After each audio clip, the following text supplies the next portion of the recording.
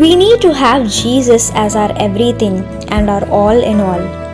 Greetings in the matchless name of our Lord and Savior Jesus Christ. Psalm 73 verses 25 and 26 says, "Whom have I in heaven but you? And earth has nothing I desire besides you. My flesh and my heart may fail, but God is the strength of my heart and my portion forever." When we put Jesus as our first priority in everything that we do, and when we desire Him and His grace, we do not need to worry about anything because He will keep us in perfect peace. On this earth, the only thing that we need to look to is the guidance and the grace of God. Jesus has gone to the cross to fill our lives with His grace and with His love. And we need to have faith in His grace and love.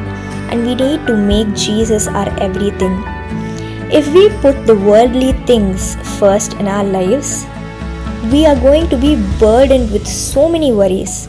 But when we put God first and when we make God the center of our living, we will be able to endure every circumstance easily because Jesus will keep us calm amidst all the storms that we face.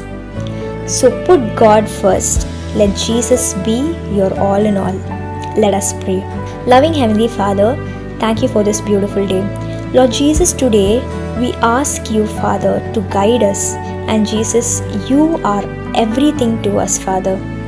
Jesus, help us to always look on spiritual things, on the things that are above and not on worldly things. Help us to keep you as the center of our life and help us to put you first in everything that we do. In Jesus' mighty name we pray. Amen.